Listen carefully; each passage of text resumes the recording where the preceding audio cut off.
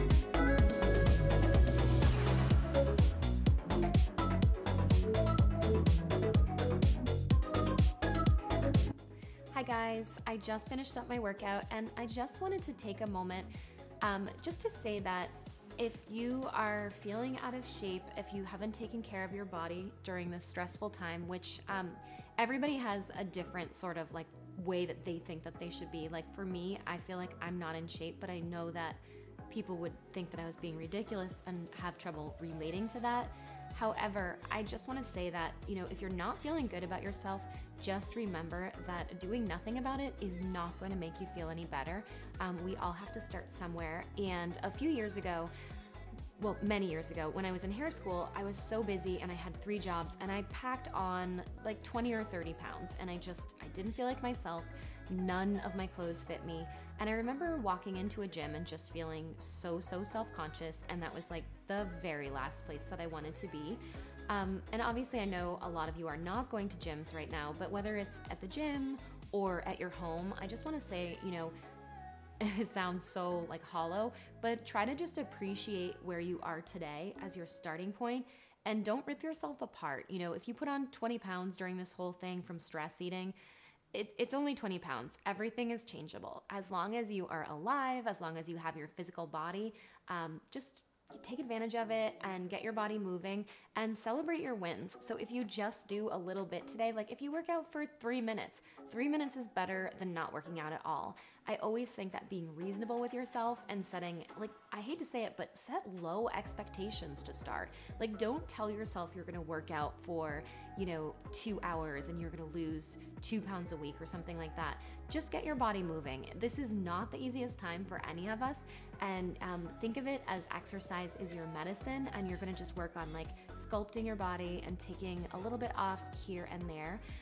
So anyway, it's really motivating me to bring you guys along with me.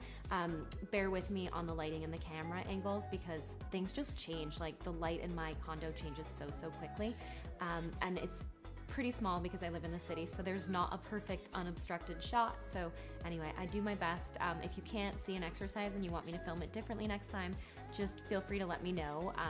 But anyway, thank you so much. I hope you guys stay healthy and beautiful, and I'm really enjoying Vlogmas. It's just really like getting me out there to share stuff with you. So stay healthy. Bye guys.